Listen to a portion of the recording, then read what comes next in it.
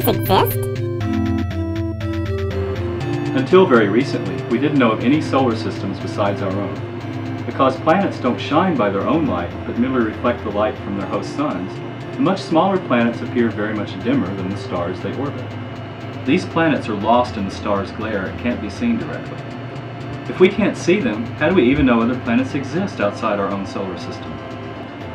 Well, planets, like all other objects in the universe, exert a gravitational tug on other objects nearby.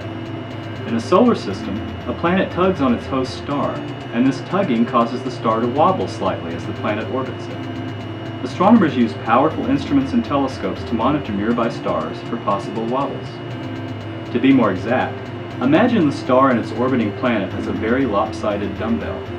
The two objects orbit around the balance point of the dumbbell, which is very close to the star since the star is far heavier. The planet orbits the balance point in a wide circle, and the star in a much tighter circle. As the star moves toward our line of sight on its tight circle, the wavelength of the light coming at us becomes compressed, shifted to the blue. As the star moves away from us on its circle, the wavelength of the light gets stretched out, shifted to the red. The blue shifting and red shifting of the light caused by the star's wobble is known as the Doppler effect. So, even though we can't view the planet directly, we can detect this Doppler effect in the star and reveal the presence of the planet itself. Using this technique, astronomers have detected planets around many dozens of nearby stars.